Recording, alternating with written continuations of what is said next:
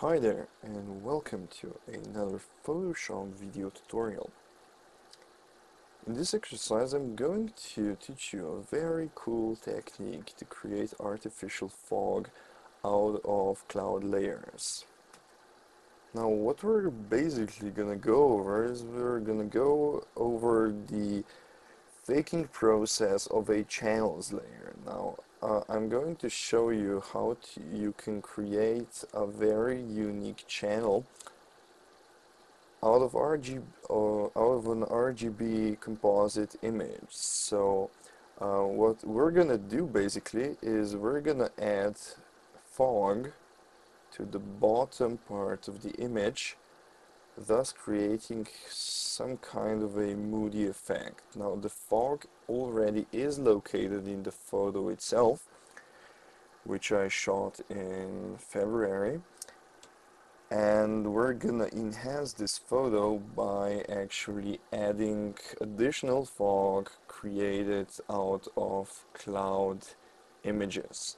Okay, let's start. Basically, what you want to do at this point is acquire several images, two at minimum, of clouds. Now I suggest you take a peek at stock sites if you don't have any images of clouds yourself, such as perhaps sxc.hu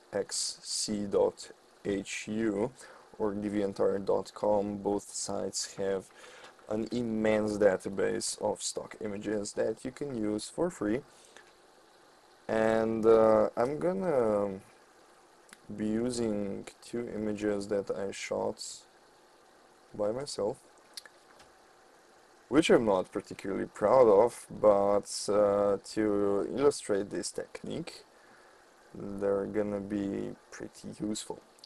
Okay, so now we have a image that is not exactly a channel material. So if we take a look at the green channel and the red and the blue channel, none of the channels actually have a really immense luminosity info that we could use to just copy the clouds and paste them into the image for the artificial fog effect.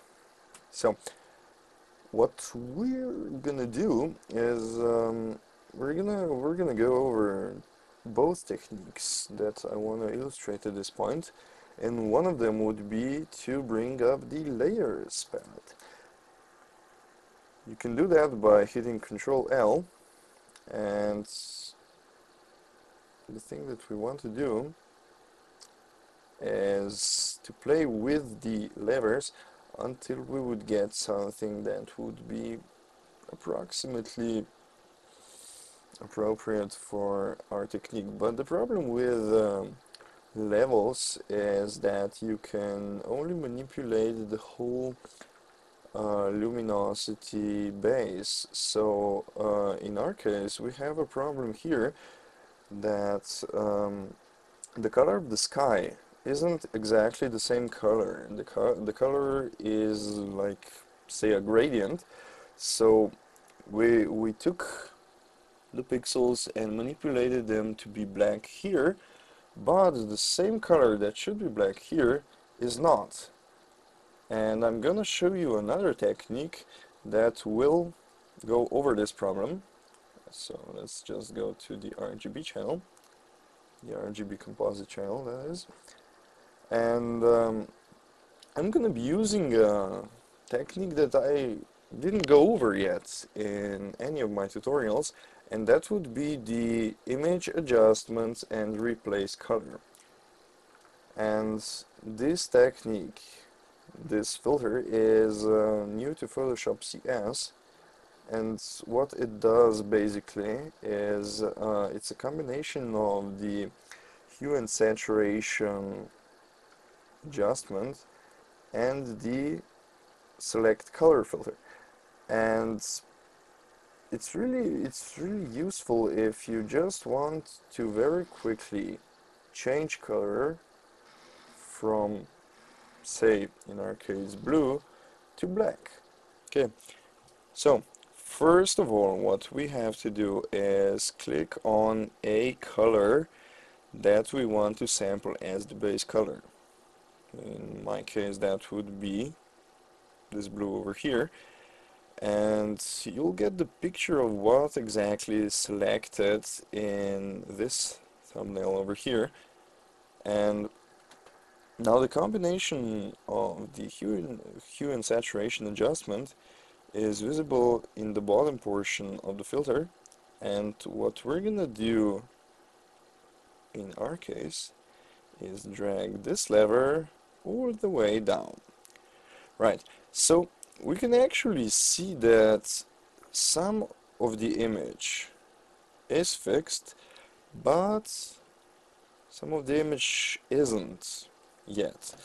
So what we have to do is either use this little feature over here or hold down the shift key, which will change the cursor. As you see here, it will bring up a small plus next to the eyedropper, and while holding down the shift key, click on any additional colors that you wish to change.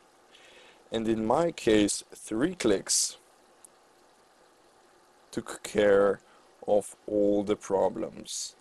So hit OK on that, and wait till the filter does its thing. Right, so let's apply the same filter to this image. Go to Image, Adjustments, and choose Replace Color. Right, lightness to 0. Click once, twice, and 3 times should, yeah, perhaps bring down the fuzziness a bit, since it darkened the image just a tad bit too much. Right, hit OK, and let's continue.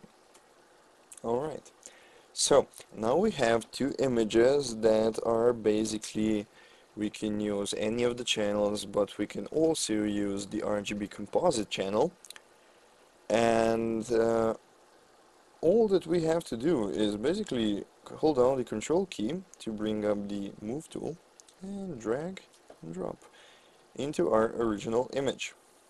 So I can close this one and don't save, and do the same with this image.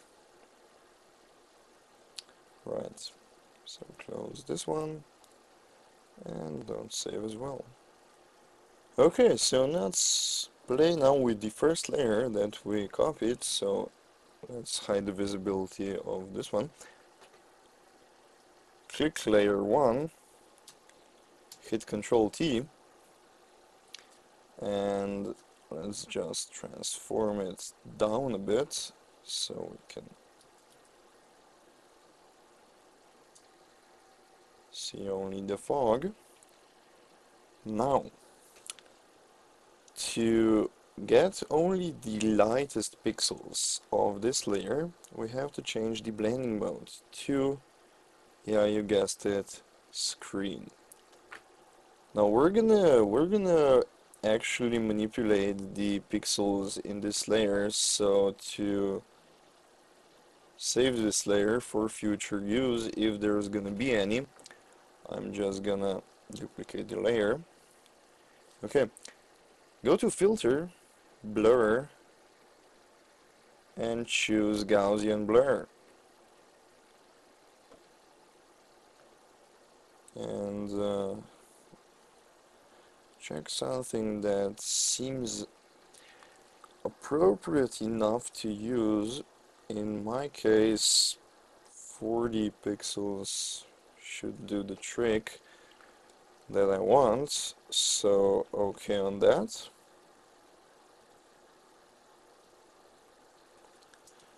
And I'm just gonna bring more of this layer into the image. Okay, now what I want to do next is try to show the person that's gonna be viewing this image that this layer of fog is actually behind the girl, not in front of the girl, but behind the girl. And how I would achieve this, oopsie, how I would achieve this is that I would have to mask out her feet to get a basic effect of perspective. So click on the layer mask icon over here, and that would bring up a layer mask. Now get a black brush. I'm gonna be using 30% opacity, and just click and drag and brush out her legs.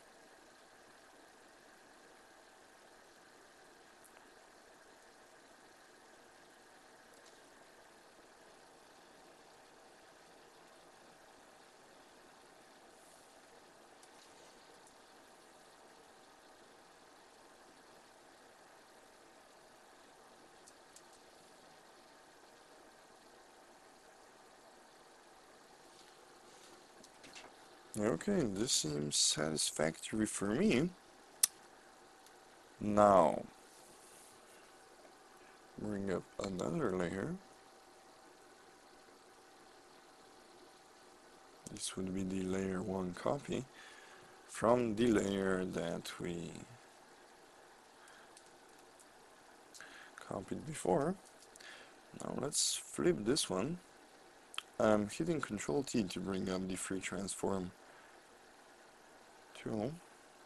Choose flip horizontal to show just a little bit of variety.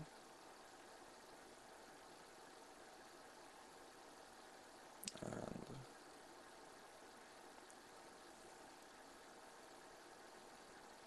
this looks nice.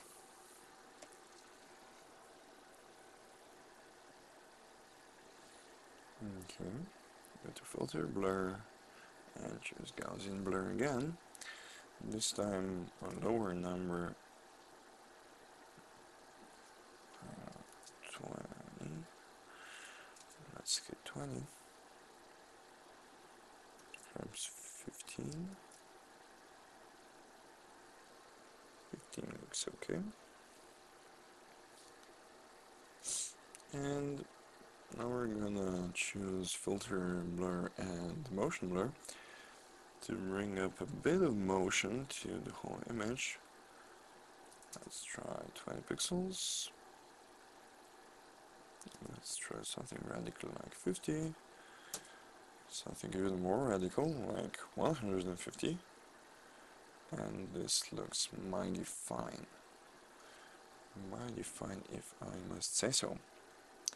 Okay, we're gonna drop the opacity of this whole layer to something about 50%, 70,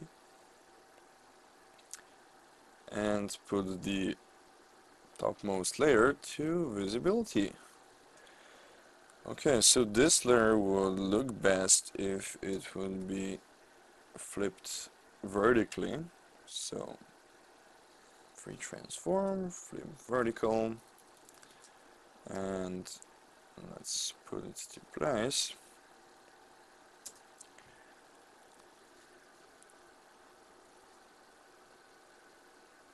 Now choose screen,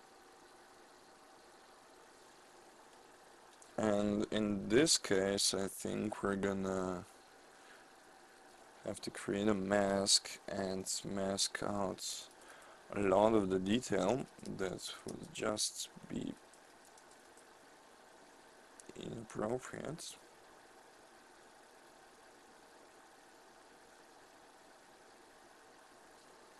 So I'm masking with a 100% feathered brush here. So everything I stroke over is getting hidden.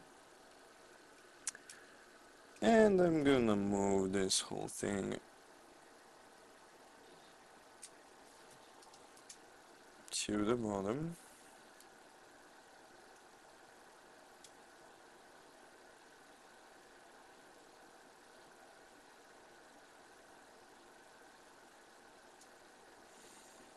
Alright, so this part here didn't get masked yet. So let's apply it. Alright, and let's apply motion blur to this one. Filter, blur, and motion blur. And for this image, let's do something completely radical. Like 350 for my image will be really appropriate.